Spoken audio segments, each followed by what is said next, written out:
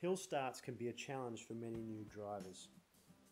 The danger with hill starts is that you can roll backwards, but a good driver will never let their tractor and trailer roll backwards for a hill start.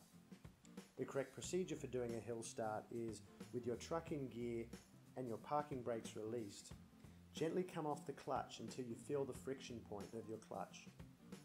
The tractor should gently rock under the power that is now being applied to the wheels by the engine. Keep your foot on the clutch and gently release the brake.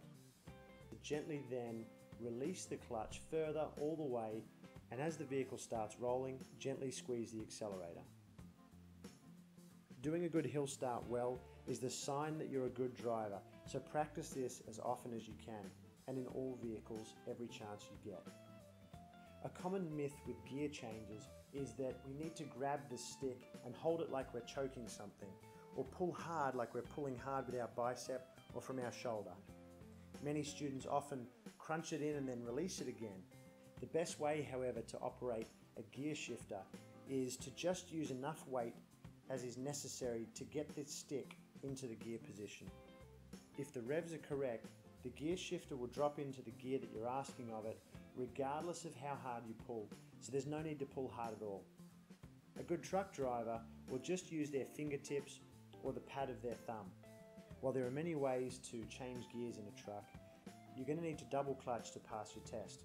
What that means is you're going to use the clutch once to take it out of gear into neutral, and then a second time from neutral into gear. The timings of this are usually going to be tick-tack. For an upshift, you'll want to change it around 1500 RPM, and if you get all the timings correctly, the gear should drop straight in. For a downshift, the procedure is, without touching the clutch or the gear stick, first you need to brake the vehicle down to 1000 RPM on the tachometer. Next, apply the clutch and push the stick into neutral. While in neutral, rev the engine up to 1500 RPMs. At 1500 RPMs, hit the clutch and gently pull the stick back into gear.